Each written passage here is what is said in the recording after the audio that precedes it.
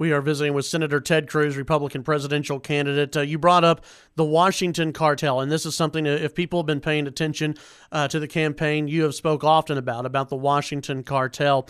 Yes. You made numerous references to it. Let me ask you this question, and I'm sure this is a question that many are wondering.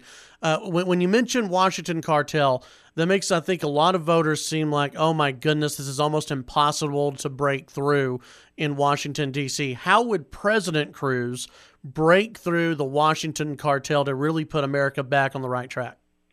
Well, Chad, it is a great question. As you know, I have a new book that came out a few weeks ago called A Time for Truth.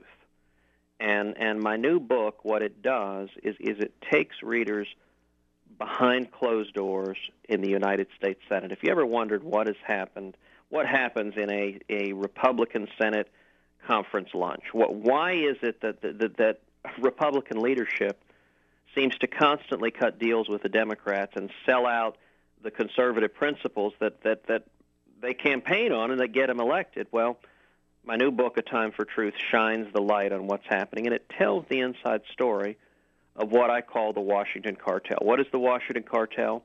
It is career politicians in both parties who get in bed with lobbyists and special interests, and they grow and grow and grow government, and they stop listening to the men and women who elected them. And it is a growing problem. The book, A Time for Truth, highlights the role of money in Washington and how it's corrupting our elected officials. Now, you ask, how do we change that?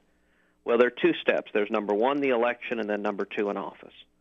On the election, we have an example in our lifetimes.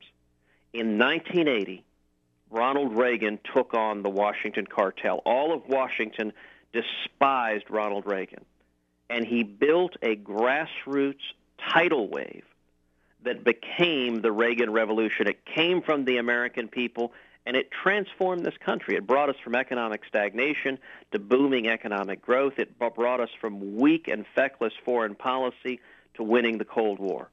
The only way to win is, I believe, 2016 will be an election like 1980, and that we will win, as Reagan said, by painting in bold colors and not pale pastels. Now, the second part of your question, you said, okay, if you win, how do you change it? If I'm elected president, number one, I will make abundantly clear to Republican leadership, if you keep passing corporate welfare and cronyism and pork, I will veto it.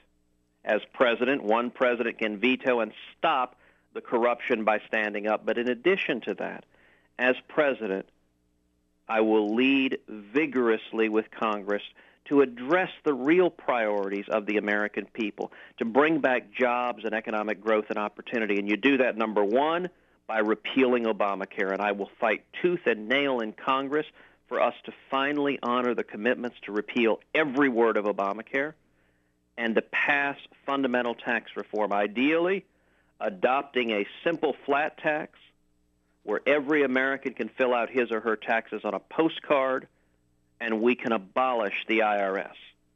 Now, more broadly, Chad, a president can do a great deal on both foreign policy and on regulatory reform in the executive branch, even without Congress standing up and leading. A president has a great deal of authority. Foreign policy can change overnight. It's worth remembering, Iran in 1981 released our hostages the day Ronald Reagan was sworn in. That's the difference a strong commander-in-chief can make. And on regulatory reform, we have never seen a president willing to use the full Article II authority of the Constitution and the presidency to take on the regulatory state, to take on the EPA and the CFPB and OSHA and all of the federal regulators that descend like locusts on small businesses and destroy jobs. Under Democrats, regulations grow exponentially. Under Republicans, sadly, they grow more slowly. I give you my word, if I am elected president, when I leave office, the body of federal regulations will be materially smaller, and human liberty, the liberty of each of us, will be an equal amount larger as a result.